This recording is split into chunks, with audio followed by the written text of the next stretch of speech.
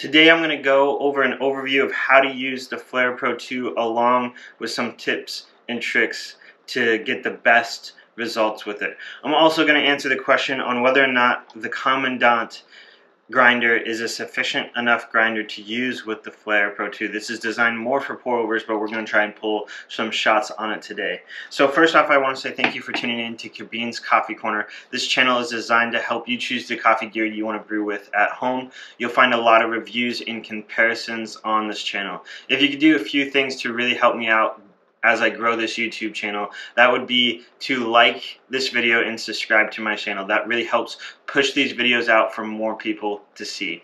I also put affiliate links in the description below, which will be links to all of the products that I use, and I'll make a slight amount of commission at no extra charge for you. So if you're looking at picking up some gear, please use those so I can fund this channel more and get more gear to review for you. I also have a Patreon account. You're more than welcome to support me on that. I do a few giveaways of some of the gear that I review to Patreon supporters only. So if you want a chance to win some free stuff, that is a great place to go. I also have an Instagram account called Kabin's Coffee Corner. You're more than welcome to follow me there. So let's go ahead and dive into it. We got the Flair Pro 2. It comes with a nice travel case. And I want to go with a few things that you're going to get right off the box and kind of explain what they are. First off, the Flair comes in two main different pieces, the top part and the bottom part. In the bag, you will find a Allen bolt and an Allen key. And basically what you do is you take this bottom part in, slide this in, and there is a slot for that screw to go in. And the purpose for that is to give it more stability when you're brewing basically all the time at home. If this is sitting on your countertop or you're pulling it out in a cover and you want to have it and you're leaving it in a fixed position all the time, I'd highly recommend putting it in that screw.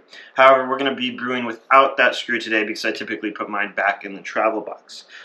So that's kind of how we're doing it today. So you can safely brew without the screw, but the screw is in there. We have a little piece of rubber in there, and what that piece of rubber is it goes either right here at the end of the lever or on the bottom. It's a replacement rubber piece because those do fall out occasionally.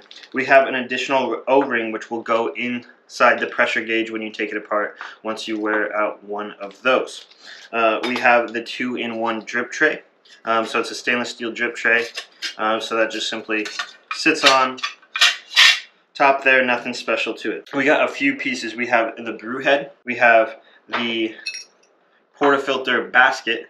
This is very similar to a VST basket. It's not a VST basket, but it's made at the same factory that does VST baskets. So it's a really, really nice precision basket that you get with this. I believe you can hold like 16 to 24 grams, give or take, in this. Don't quote me on that. We have the shower screen. A common question on the shower screen is which way do you have it? Do you have the, in my eyes, the pretty holes, like the ones that look bigger on the bottom, or do you have the ones that look it's just the question is which one do you put. It doesn't really matter. Talking with Flair, it doesn't matter which way you put it. For the sake of it, what I typically do is I put the prettier side down onto the coffee grounds. So the smaller circles versus the bigger circles will be on top. The bigger circles will be on the bottom.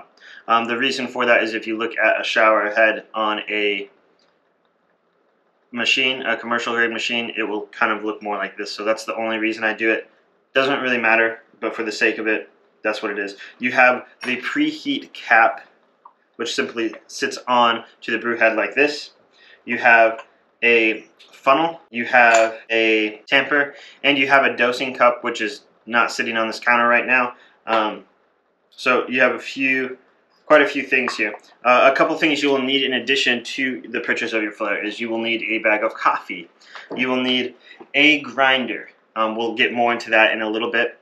You'll need a scale, and you will need a way of boiling water. There's a lot of different options for all of these. Right now I'm using the Comandante Mark III, so it's a little bit older of a model. It's pretty much the same as the Mark IV. They just made some cosmetic tweaks to it. I have the red clicks in it, and I'm going to be pulling a shot at 17 for those of you who are wondering. That's just a starting point for me. Don't necessarily transfer that grind setting to your grinder. It may not work, and you may need to adjust it more. And then I'm using the Stag EKG Plus kettle. It's a Bluetooth kettle that you can change the temperature of. Not necessary for the Flair. You don't need this precision spout. Any kettle will do fine. You just need to make sure you boil it. So we're going to start off by the first thing we're going to do is we are going to take our brew head, and what I like to do is I like to sit it on my kettle. You'll see 3 holes on the Stag EKG if you have one of them. You can figure out a way to put this on pretty much any kettle, and what you're going to do is you're going to just slide it over those 3 holes, and it will heat this up. And then I'm going to take this cap, I'm going to take this little piece here, set it right there.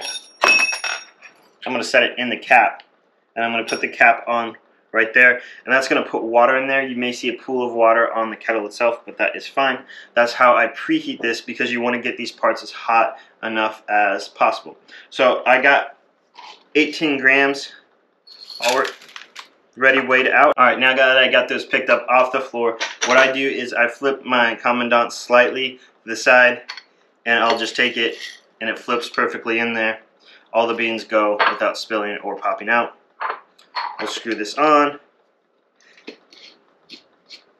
and we'll get to grinding.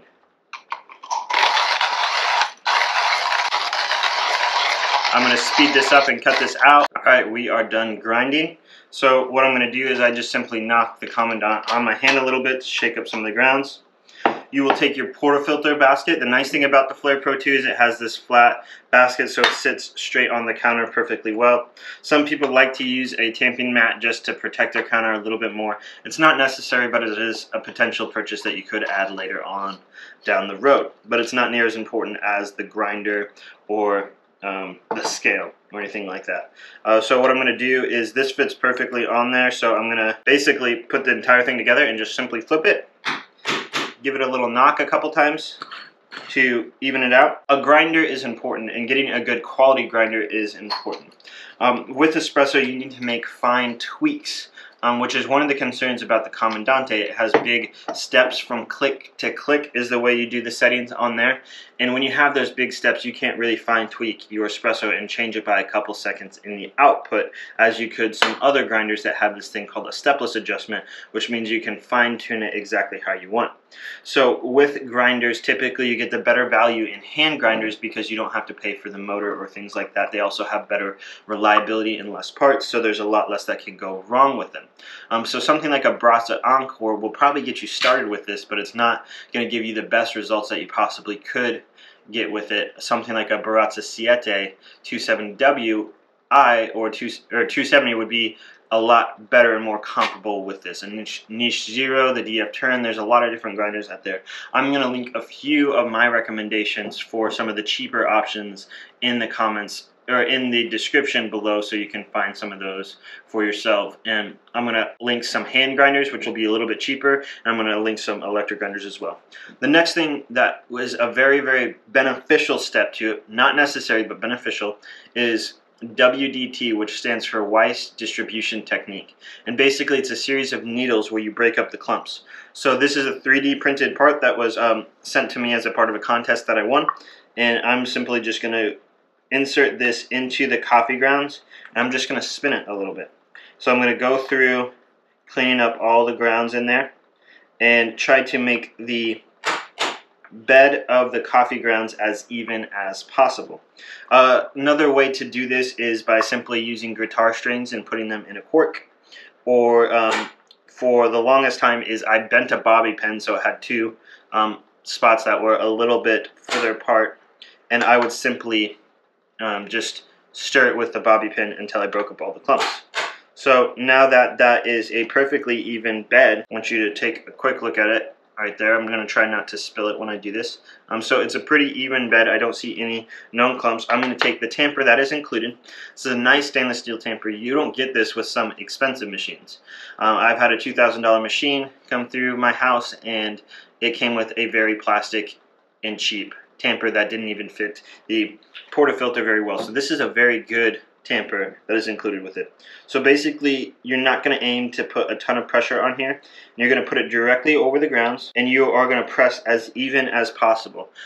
One of the guys at Flair, he likes to take 4 fingers and simply press it evenly on each side so the tamper is as even as possible. This will take a lot of practice to get the best results, but your goal is to be as level as possible in there. And there we have it. The tamping is complete. And looking at it, it is pretty level using the 4-finger method right there. Next, this all is going to be pretty hot, but you're going to take this top piece off here. You're going to have your piece of metal, and it is good to simply grab a rag and probably dry this off just a little bit. But this is scalding hot because you're basically setting this on boiling steam. So I'm going to put that pretty side down, and you can slide it over, and usually it hits pretty perfectly right there. Some people like to tamp it. I don't like to tamp it. I don't know why. Personal preference, I guess. You're going to then take your brew head, and even this rubber part, when you do this method, is still pretty hot, so be careful not to burn yourself. And you're going to put this onto the portafilter just like so, and there's some water sitting on the top of it that will slide off, so I dumped mine in the sink a little bit, dried off, and we have this at boiling water here. And what you're also going to want to do is you're going to want to preheat your cup, because if you don't preheat your cup, instantly the temperature of your espresso is going to drop. I should have done that a little earlier. That was my fault on that. A lot of things, a lot of steps, easy to forget. So you're going to lift up your handle. You're going to insert brew head with the portafilter attached. And this is your pressure gauge and stem, which I forgot to mention. You're going to be aiming to be in anywhere between 5 to 9 bars of espresso. You can see that perfect part there. I typically like to be more around 6. Personal preference. People have their own opinions on that. So please try everything until you get what you want. Now that this is heated up, you're going to want to discard your hot water. And now as you touch the cup, it is pretty warm to the touch, which is exactly what you want. You're going to take your water and you're going to fill it all the way up. There's a little ridge on the inside, and you want your water to just go past that ridge. If it is underneath of that ridge, what happens is you will cause air bubbles, which is not a good thing. Alright, so mine's just a little past this ridge. And you're going to add your stem and pressure gauge, and you're going to want to get that pressure gauge facing you in a good way. You are going to then turn on your scale, make sure it's placed underneath of your cup, not touching any edges. This is the Kaya Lunar scale. It's a very expensive scale. That's not necessary, but I do encourage you to get a decent scale. You can get those for 10, 20 bucks on Amazon. So you're going to start your timer, and since we put 18 in, we are going for 36 out. You can pre-infuse for a couple bars if you need to. I did not this time. And I typically aim for about 40 seconds with the machine. The reason why you do 40 seconds on this one versus maybe 25 on the other is because the water is going through the grounds at a different rate because of the diameter of the portafilter. This one is, I believe, like a 46 versus the standard 58 that you'd get on a machine, so that will affect your times a little bit. Alright, and I'm at 37 out at 40 seconds. And one of the little hacks that I love that I saw from somebody else is they take their preheat cap and they slide it underneath of it, so then they don't have to clean their drip tray, and it collects all the little drips there. And now that you look at this great shot, nice thick crema, nice tiger striping, that was at 17 on the Commandant. This just looks like a very incredible shot that this pulls out. So there's a lot of things you can do between adjusting your pressure and flow rate. So you can, something with this machine that doesn't happen with a lot of other machines is the fact that you can control so many things about it. It does have some not so great things about the heat and the preheating, and some of that stuff is a little finicky that you don't get with a machine with a boiler in it.